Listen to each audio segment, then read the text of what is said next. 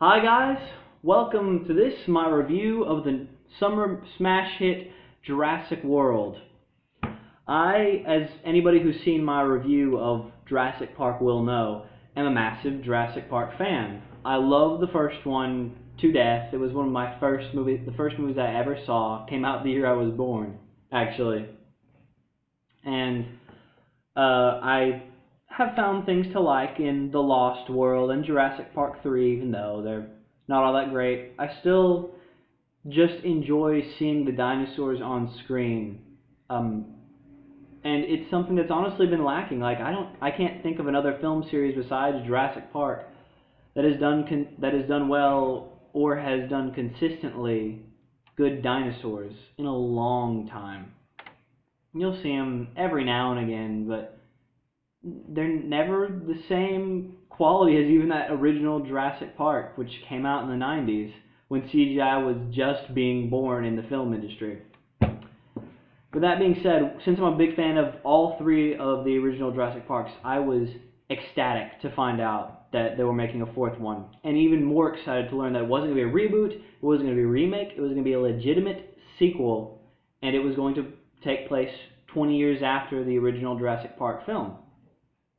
Now, Jurassic World, the premise is it takes place 20 years after the original park, so probably about 17 or 16 years after the third film, in case anybody was wondering.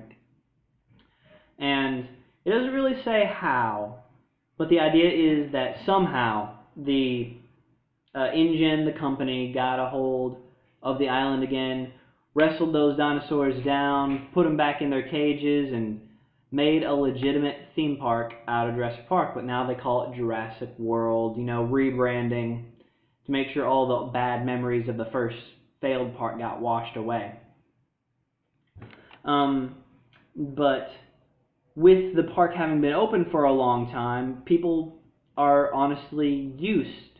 They're used to seeing T-Rexes and Velociraptors, Brachiosaurs, and there's only so many dinosaurs that you can make. So, they still try to dig up new dinosaurs every couple of years if they can find them. But the thing is, they're running out of new dinosaurs to release. So, what do the people at Jurassic World decide to do? Make their own dinosaur that's a fuse of not only a couple different kinds of dinosaurs, but also, other just sort of animals. You know how they had the frog DNA mixed with with all the other dinosaur DNA in the original Jurassic Park, sort of like that, except for it's now 7 different things, with the base genome being like a T-Rex. So the idea is it's going to be big, it's going to be fast, it's going to be mean, it's going to be scary, and they call this thing the Indominus Rex. And it sounds silly, but they address that in the movie, and they sort of give a legit reason why it might be called the Indominus Rex, and it's funny and it works. But this thing doesn't behave like a normal dinosaur, and there are no dinosaur experts who know what it is supposed to act like.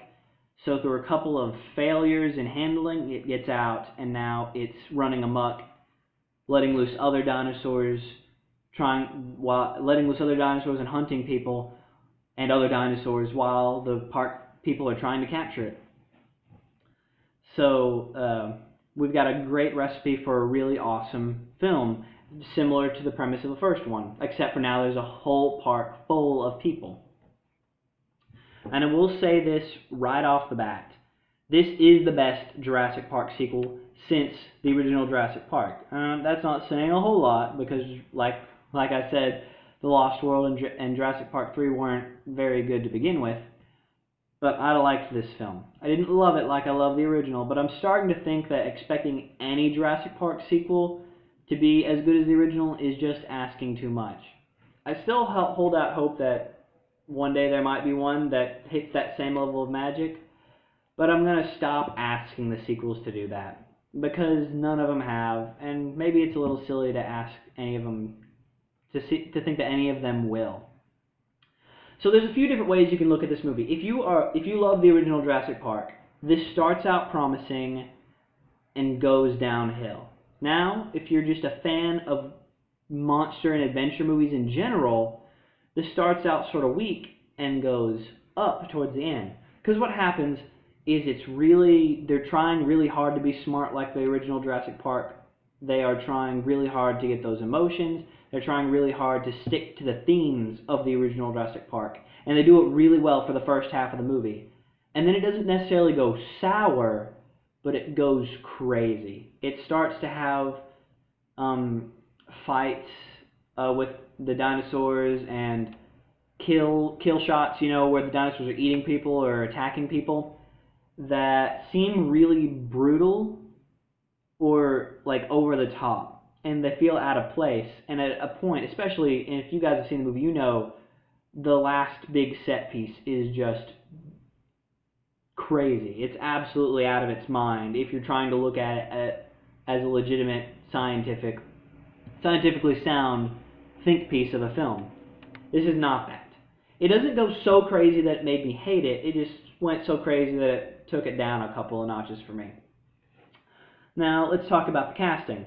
This film is starring Chris Pratt as, he's an ex-Navy guy who's in charge of training the Velociraptors, which is sort of a separate project on Jurassic World. And he's got this sort of half bond with the Velociraptors, and he can get in there without them eating him. And it sounds silly that he's trying to train them, but they make you believe it, and it's not so silly that it's unbelievable. At least not for like 90% of the movie. So Chris Pratt is awesome. I love him. And Bryce Dallas Howard plays the park's CEO, who's very uptight, and is all about the schedule, not a people person. And then she's thrown into the survival situation. And Chris Pratt and Bryce Dallas Howard as these characters are really the main reason I liked this film a lot. Because that honestly is the thing that The Lost World and Jurassic Park 3 lacked, was good characters that you really like to follow. I mean, you had Jeff Goldblum and Sam Neill in 2 and 3, but they were kind of the only ones, and everybody else was either forgettable or you were waiting for them to get eaten. But not so with Chris and Bryce Dallas. They did a good job and gave me a few laughs, got me invested, and made me want to watch the movie and follow them through this adventure / horror of a theme park. There are a couple of kids, like every Jurassic Park film has, an older brother and a younger brother, and they're serviceable. They weren't bad, but nothing I particularly loved. So they didn't bring the movie down for me. They didn't bring it up. They were just sort of there. They did their job fine. The villain, I mean, if you can call him villain, the dude who is trying to get Chris Pratt to weaponize the Velociraptors, which is executed about as silly as it sounds. He is a cartoon character. He is the one-note bad guy who's very obviously, like, you think about the road that character is going to go down. This dude who's all about the military, he doesn't know anything about the dinosaurs and doesn't respect them and wants to make them weapons. Think about how his character might end up. Yeah, it's like that. And he did bring the movie down, but he's not in it a whole lot, so meh. Now let's talk about the real stars of the film, the dinosaurs. I liked the Indominus. I liked its design. I liked the way that since it's a mixture, it doesn't really act like any particular kind of dinosaur or animal. It doesn't have any idea which set of instincts to follow, so it just starts going crazy. I thought that was awesome. I like the abilities they give it, and that's sort of a mystery, and I won't spoil it here, of the film is what exactly is in this creature, because the only thing they tell you right off the bat is that it's T-Rex mixed with other stuff. So I will let you guys try to figure out what exactly is all in this dinosaur, and that's a lot of fun to do. I love the Velociraptors. Honestly, the Velociraptor stuff with Chris Pratt is my favorite part of the film. The Velociraptors have always been my favorite part of any Jurassic Park film, even their small role in The Lost World. They're still awesome here, and at least as good as they've been before. Now the other two big dinosaurs are, you have this Liopleurodon thing. You saw it in the trailer, the massive whale monster dragon that comes out and eats the shark off the chain. You see it a lot, and you see the tyrannosaurs, like, the pterodactyls flying around attacking people. those dinosaurs were pretty cool, and they added a little bit of a shake-up to to just the Velociraptors and the Indominus Rex. Now, a personal note for me, I was disappointed by the lack of variety of dinosaurs in this film. You have the Indominus, the Raptors, and the Liopleurodon and the Tyrannosaurs a little bit. But honestly, in every Jurassic Park film we've seen, it's been the T-Rex and Velociraptors, and now it's I-Rex and Velociraptors, but still, and that's almost all we've got. I mean, as much as I don't like Jurassic Park 3, I like the design of the Spinosaurus. I was happy that we got a shake-up and didn't just have the T-Rex again. And so I was looking forward to, since this is the last time to have a Jurassic Park, because obviously the sequels can't do the same thing again. I was looking forward to the T-Rex fighting the Spinosaurus, fighting the Indominus Rex, fighting 4 different kinds of raptors, fighting like the Stegosaurus coming in, like get some herbivores in there to fight or something like that. And I mean, a couple of things happen throughout the movie. Again, I'm not going to spoil exactly which dinosaurs you all see, but it wasn't nearly enough, and it focused almost all on the I-Rex and the Raptors. And it was disappointing. But I'm not going to gauge the film by what I want it to be. I'm gauging the film by what it is. And what it is a smarter than average and more exciting than average monster movie. Like, this is better than Godzilla or Pacific Rim in recent years. This is a better monster film and a smarter monster film than either of those.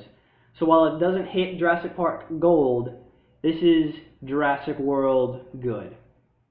I liked it, and I think you will like it too, especially if you're a fan of dinosaurs and monster movies in general. So my final rating for this is worth watching at least once. If you're like me and you can sit through Jurassic Park 3 and The Lost World and still get enjoyment out of this, you will absolutely like this film. And most people will anywhere from like to love this movie, and a lot of you guys might want to own this. So I say check it out. You can rent it now at this point, and so I say check it out. It will be an evening well spent. With that, guys, thank you so much for my first movie review of this new season I'm doing. Please like this video if you like it. Leave a comment on what you'd like me to do next, or if you had different thoughts on how you liked Jurassic World. With that, I will see you guys next time. Bye.